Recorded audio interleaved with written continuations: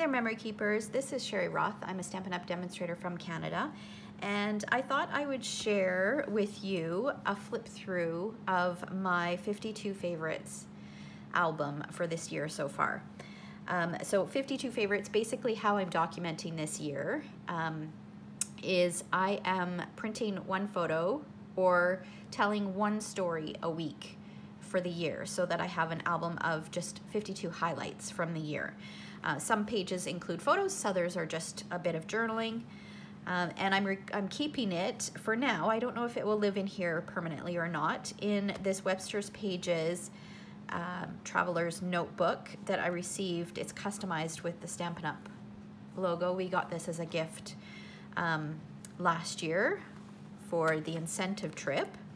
So inside, I haven't done anything here, but here's my title page. I am using Freckled Fawn inserts. These are Scrapbook Traveler's Notebook inserts from Freckled Fawn. And so I've used a combination of a bunch of different products in here. So you'll see some is Stampin' Up! And then others. It's just my place to use whatever I feel like. Okay, so there's my title page, and I'm hoping the glare isn't too bad. Maybe if I move it over a little bit. Hopefully it's not too bad. And then here, so week one, this is just kind of journaling. Here I've got a few photos. And then here I recorded the temperature. Here it was a display. And then a movie with my boy. And then another story, funny one. And then here, this is predominantly a Freckled Fawn kit. This is a Freckled Fawn kit as well. This was cute. My daughter and her boyfriend were sitting playing Crazy Eights, listening to Frank Sinatra and singing along. For about a couple of 21-year-olds, I find that kind of funny.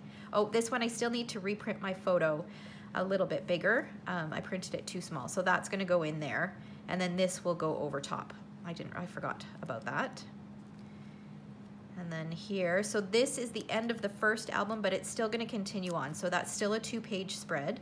This is a great way to use up a bunch of word stickers, or I've combined it with labels, word stickers, or phrases, and some chipboard phrases, and I just did that as a border all the way down. So that's a great way to use products, if you've got lots of them.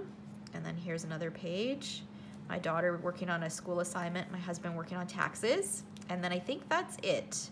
So I'm almost caught up. This is up to March 10th, and I've printed off my next 2 photos, so I still need to document those. So I hope you enjoyed that. If you want to visit my blog, I will have a link below to the blog post where I've shared a few of these photos and a few more details. All right, thanks so much for watching.